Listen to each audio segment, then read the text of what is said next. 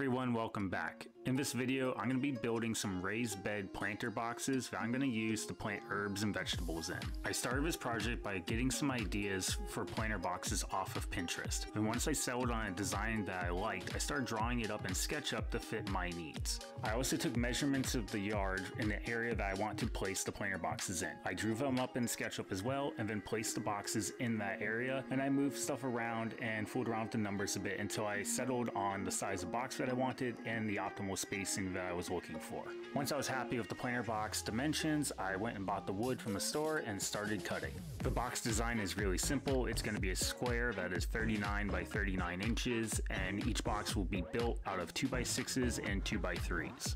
I decided on building 5 boxes total because that would fit really well in the area that I have available, and so since I had to do a lot of repetitive cuts, I set up a board stop and then just started knocking out the cuts one after another. It took about an hour to cut all the boards down. I took my pieces outside and sanded them off real quick, and then I came back in, laid down some plastic on the garage floor, and then I started painting.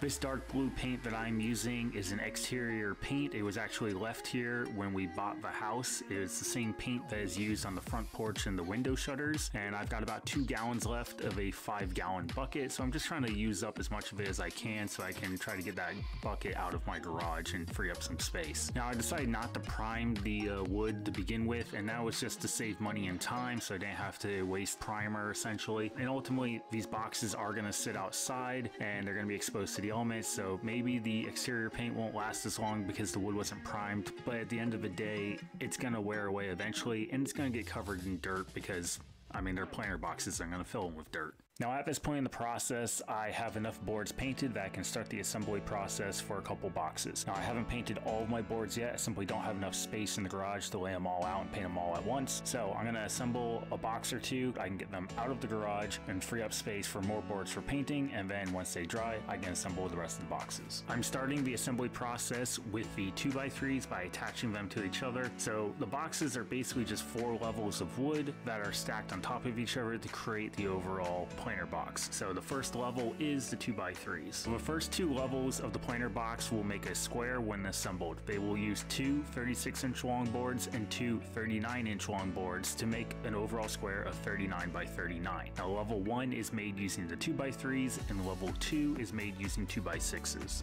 Levels 3 and 4 are both going to make a rectangle that will sit on the level previous to it. So level 3 is made out of 2x6s, 2 that are 36 inches long and 2 that are 24 inches long. And then level 4 is made out of 2x6s as well, 2 at 36 inches long and 2 at 9 inches long. With each level assembled, I need to attach them to each other, and to do this I used some 1.5 by 1.5 inch long wooden stakes that I had laying around and had no other use for. I cut these stakes down into 5.5 inch long pieces, and then I started by assembling and attaching levels 1 and 2 to each other. To attach levels 1 and 2 together, I ended up using a stake at each of the inside corners. I attempted to get away with using only 2 stakes by using them on opposite corners, but that didn't work out very well. But for levels 3 and 4, I was able to get away with just 2 on each of those levels by using the opposite corners. With the boxes now assembled, I need to do some ground preparation in the area where I want to place the planter boxes. This area is at the end of my driveway just past my garage. I'm going to be placing these planter boxes in the area between the concrete curb and the wooden boards. This section is 5 feet wide and about 28 feet long, so there's more than enough space here for the planter boxes. But the big issue I have, which is a little difficult to see here on camera, is this ground is not flat. It's very flat in the corner over where the car is, but as we move closer to the house, it starts to slope away from the concrete curb and slope down towards the wooden board, and that gets progressively worse the closer we get to the house. The area closest to the car is relatively flat for about 10 feet coming off of that corner and heading back towards the house. So this area is pretty easy to level out. I just need to kind of rake around the wood chips that cover the ground and move a little bit of dirt here and there. But as I get closer to the house, the slope away from the concrete heading towards the wood boards becomes a lot more, and I'm not going to be able to move enough dirt and flatten that area out, because if I just pile up more dirt towards the back area of the board, that dirt's going to end up falling away. There's nothing going to be retaining it, so I'm going to have to come up with a different solution there.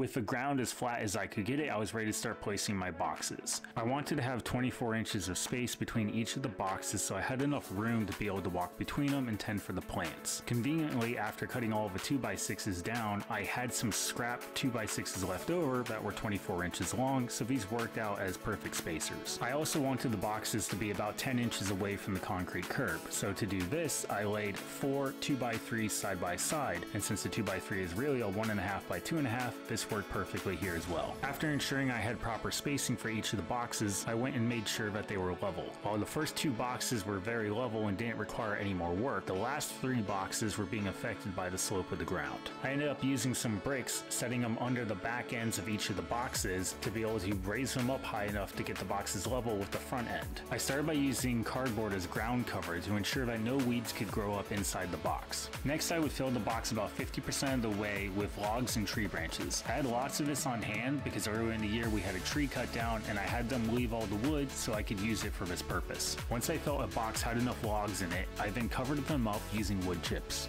I spent the last few months sending all of the smaller branches from the tree through my wood chipper to be able to create enough wood chips to be able to complete this project. Once the box was about 80 to 90% full, I then finished off the final amount using topsoil. I will have to do this a couple of times over the next few weeks because as the soil settles, I'll have to add more to make sure the box stays full.